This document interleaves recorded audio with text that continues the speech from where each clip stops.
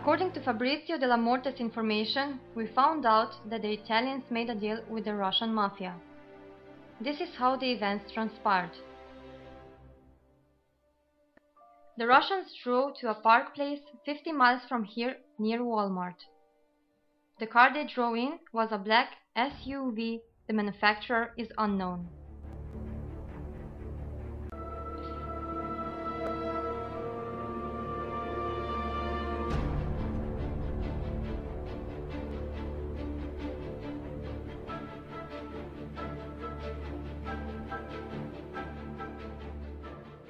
The Italians came late, and it is believed that they drove a dark Audi A6.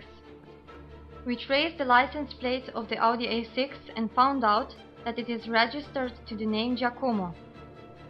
It is believed that it was in fact the Italian mobster boss Antonio Giancommo. It is there that they made the exchange of goods.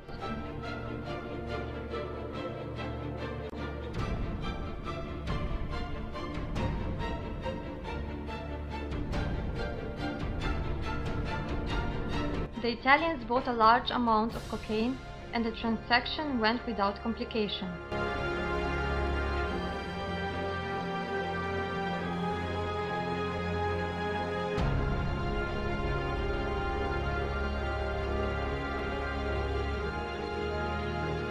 It was here that we believe that the Giancommo family was betrayed from the inside.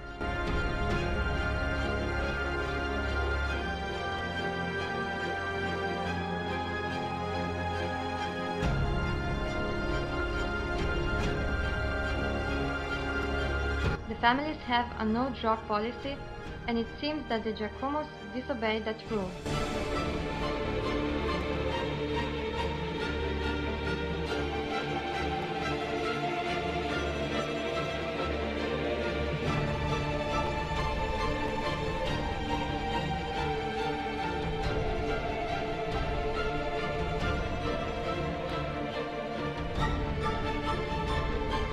Everything went downhill from this point on. A few days after the transaction, Giancommo's mobsters spotted Antonio's wife with a member of the family, namely Luca Donati. They waited outside of the apartment to confirm their suspicions. But according to Fabrizio's testimony, they were spotted by Luca Donati, who alarmed Antonio's wife. We suspect that it was here that the story began to unravel, leading to Giancommo family's ultimate demise.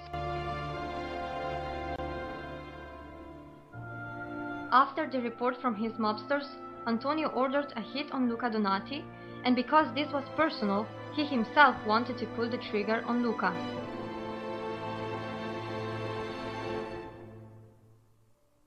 This, however, was his biggest mistake. What his wife told him when he questioned her was already carefully pre-planned. The rage and sorrow he felt made him slip, which led him into an ambush.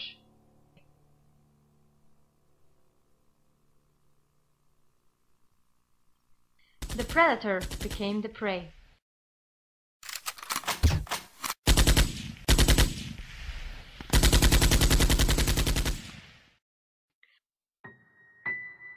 We know all this, but we can't go further without a body. We have no information what happened next, but experience from previous cases involving mob hits, we assume this is how it went down. Antonio Giancommo betrayed the Italian mafia's pledge not to get involved with narcotics. Another family planted a double agent into the family. This was Luca Donati. Taking out a mafia boss is a difficult decision to make, so they needed to plan it carefully. We believe Luca seized the opportunity when he was having an affair with Giana Giancommo and used Antonio's personality against him. Knowing he would fall in rage and deploy his men against him, he told Giana to mislead Antonio when he would ask for his location. When he arrived with his men, it was already too late. Luca and the men he worked for were already waiting. 74th Clarence Road was his final stand. We couldn't find his body. It is probably buried somewhere in the woods outside the city, and without the body we can't make the connection and therefore lack evidence. He never was a friend of justice. Ironically, in the end, justice wasn't a friend of his.